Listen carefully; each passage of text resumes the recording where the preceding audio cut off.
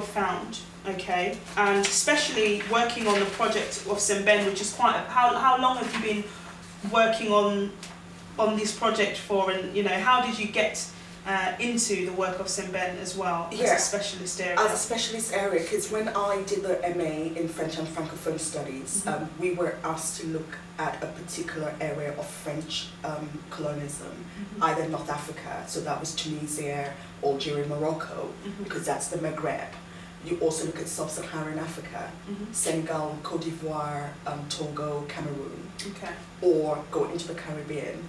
I was quite tempted to go into the Caribbean because I thought it would be actually a good excuse to go and do research in Martinique, you know, holiday, and then I had a real think to myself and said, well, I need to really kind of focus on what's closer to me, you know, in Sub-Saharan Africa.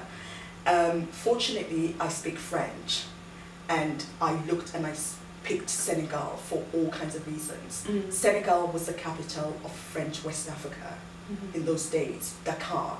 So because Dakar was that capital, all the colonial archives and the home of the Governor General, you know, would also be in Dakar.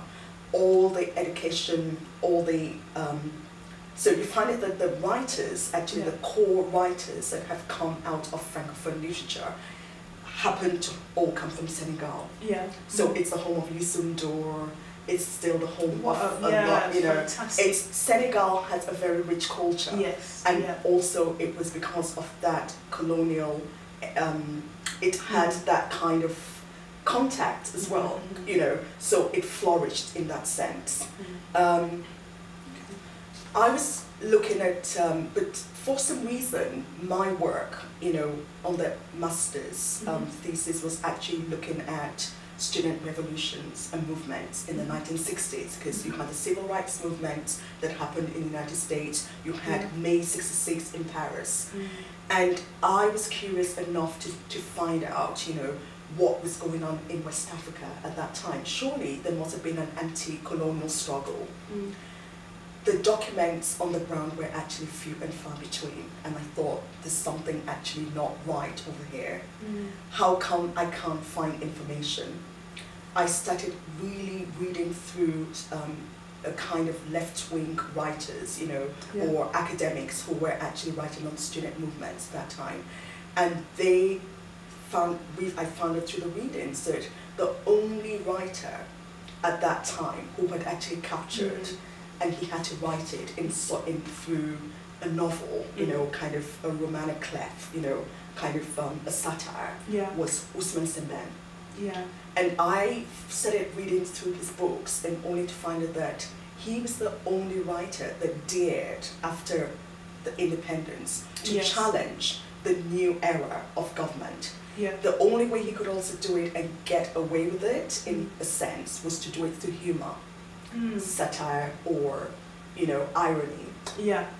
And because I had knowledge of Senegalese history, I started reading against Sembène's work, and you could see that for every single writing or film he's done, there was actually a particular error, what he was actually questioning. So you, with Sembène, you know, you look at his films and they're all humorous, but you kind of look behind and find out that he's actually had a lot to say. And because of his Marxist background, you know, he trained in Moscow, he actually uses a lot of realism, you know, so there's so much kind of film techniques as well that comes across, you know, and it's very refreshing to be able to actually read this, you know, read or watch a film, and I can say, oh my goodness, you know, he's actually having a go, you know.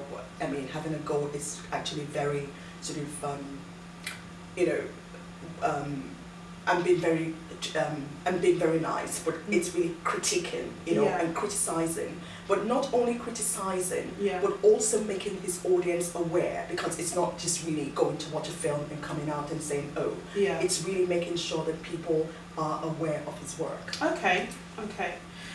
So basically, it's like a trail of thought, because that came from the curiosity of why there was no repercussion, why there was no response to what was happening you know, in the distant, well, in the neighbouring countries. In the neighbouring terms of the, you know.